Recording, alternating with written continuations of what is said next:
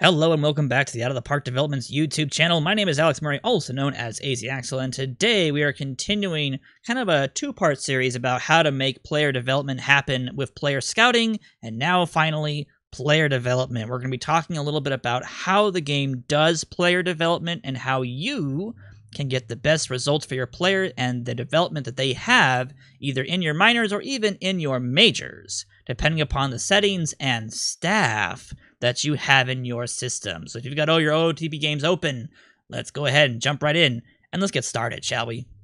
Alrighty, let's jump right into this tutorial officially now. We're going to be starting in the front office player development page because this is where a lot of the magic is going to happen. There's going to be a starting point here, and we're going to talk a little bit about what you can do as a general manager and then how to view the development of your players over time. And it will go hand in hand with your scouting, as your scouting is going to basically be the visual evidence of your development. All right? Now, the first thing you need to know is that the game will by itself develop your players. People will develop, they will progress up in better results, and they will degress down as they get older naturally. As players get older, their abilities will drop. As they're getting older from a young age, once they start introduced into the league at whatever age they start at, 18, 20, 22, which is normally the drafting period of time frame, they will develop and they will get better and better. And they can also have, you can also have regressions in your prospects as well, but most prospects will take at least an uphill climb. Whether that's a fast uphill climb or a slow one depends on a couple different things, and you do have some slight control over that. The first thing that you can do to increase the chances of your player development to be as successful as possible is to make sure that your player development budget is as high as you can push it. Now, I know some people say that around 30 million to 40 million, it basically is negligent. It's not even possible to see a difference between that and, say, 5 million. But I have noticed a difference at least from about 5 million to 20 million. So the first thing you want to do is if you're doing a rebuild, if you're doing a rebuild of your team and you're going to go around trying to get new players and start from scratch, I highly recommend having your scouting and player development budgets as high as possible. Get rid of all your bad contracts immediately, put these budgets into a good positive place, and they will help you out a ton. Now, your budget's not the only thing that can influence your ability to develop your players. The other way you can do that is by making sure that the minor league coaching staffs that you have in your minors are set up correctly to be able to develop your players. Now, there's a couple different things you're going to want to look at. Every single minor league team has a manager, a pitching coach, and a hitting coach. For pitching coaches, this is the ratings area. If you go to one of your pitching coaches, you're not really gonna care about the reputation. That's not as important as some of the other things. Your pitching coach focus is going to be a big influence on how well they pinpoint certain types of pitchers and develop them in particular. All right, this is like a works best with information category. So, for example, Mike Maroth here, he works best when he's focused on finesse pitchers. So you really want to make sure that if you've got a top 10 prospect who's a pitcher and they're a finesse pitcher, you want to give them the best coaches possible to influence that finesse ability of theirs, since that's their focus. You want to bring that out. Now, handling development is something that I don't know if it works entirely for the pitching coaches or the hitting coaches. I believe it's mostly just for the managers, bench coaches, and the likes of those, but it's not a bad thing to have on a pitching coach as well. So if you can find somebody who handles development, influence, mechanics, and of course teach pitching for pitching coaches, teach hitting for hitting coaches, you want those to be as best as you possibly can. So, for example, Mike Maroff is not a great pitching coach. He's decent, but you can get so much better, and he doesn't really have very much handling of development or influencing mechanics. So, if it was me personally, I'd be getting rid of Mike Maroff, especially for AAA.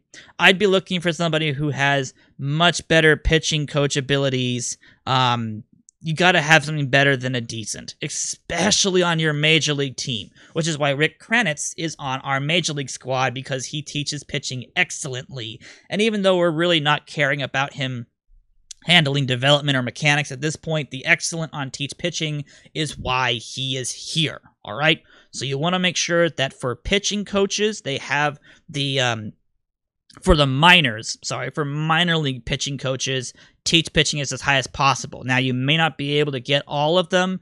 Pitching coaches that are that good in terms of quality may not sign for your minor league staff. They may be looking for a major league job, but as you can see, we can get someone like a Dean Hartgraves here.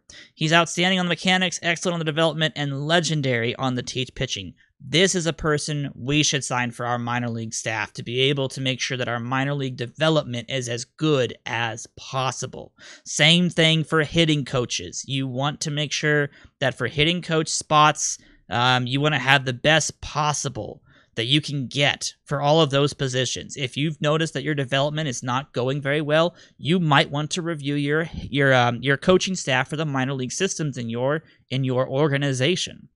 They may not be as good as you think they are, and that might be holding you back. Because you can pour all the money you want into your player development, but if your staff that's actually developing the players and helping them get better is not good, you're not going to see much development. All right? So those are the two things that you're going to want to look out for when you're doing player development.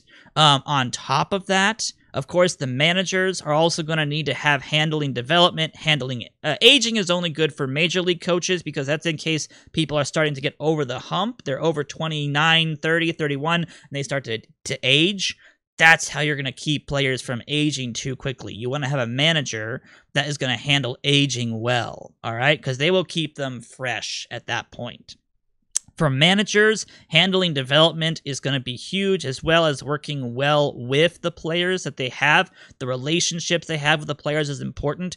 For pitching coaches and hitting coaches, the relationship tab isn't as important, but it would be a nice bonus. Always keep that in the back of your mind. It's a nice bonus. But those are going to be the two ways that you're going to handle your player development. Let's talk a little bit about what that looks like and how you can see it. Now, we mentioned this in the last video when we talked about Christian Pache, how his scouting has gone up over time. And that's mostly because of the fact that he is a very good prospect and he's developed quite nicely.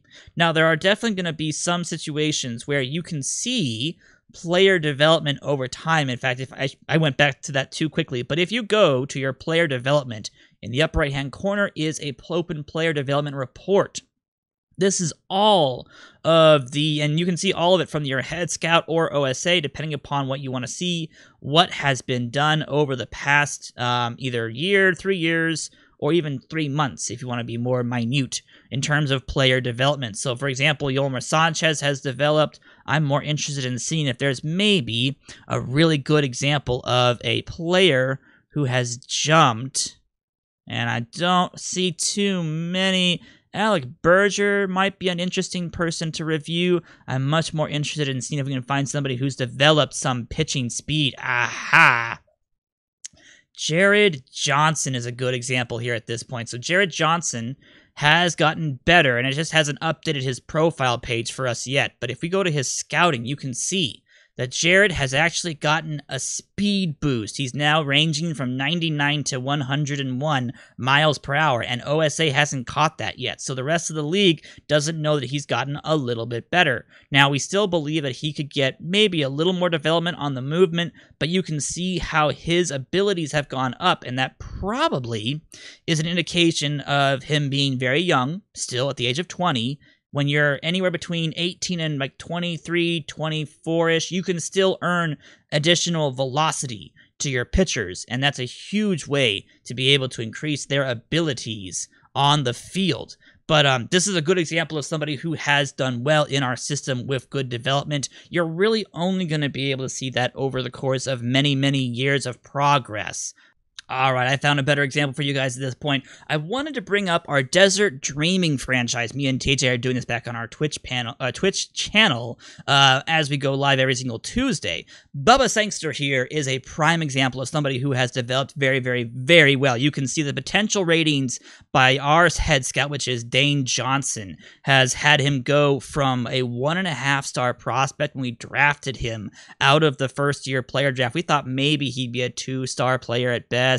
Maybe he could develop some extra pop, but you can see because we've put so much money into our development, we've made sure that our minor league coaching staff have been really good.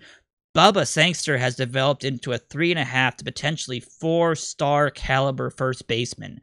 The eye has gone through the roof. It used to be around 40 to 55. Now it's up officially to 75 potential on the eye. The power has gone up. The contact has generally gone up a little bit. That's still the one part we're still trying to develop out of Sangster. But this is a prime example of what you can do when you have the right budget for your player development and the right coaching staff in place to develop the player. Now, sometimes the development doesn't quite go so well. We've had a couple examples of people who have not developed well. I remember Christian Robinson was one of them, and he did not develop well at all. In fact, let me find him really fast. Christian Robinson, as you can see, has not done well. So sometimes it's just out of your hands. Sometimes the player has bad seasons, the development doesn't quite come through, and you can't do a thing about it. So putting money and even the right staff into place doesn't guarantee success. But if you have the right staff and the budget, you will have more success stories than you would if you had low budgets and the incorrect staff. So hopefully, with this video, you guys can see some examples of what you can look forward to with putting the right pieces into the right place at the right time in the development and scouting part of OOTP. So, thank you so much for watching, everyone. I'll have more videos just like this down the road. We'll have a whole bunch of more stuff to go through. We have, I think, a couple more for this series, and then we're looking at an even more in-depth franchise series and some more tutorials down the road to explain even deeper details and some more tips and tricks on how to play OOTP. So stay tuned, and we'll have more videos just like this down the road real soon. I'll talk to y'all later.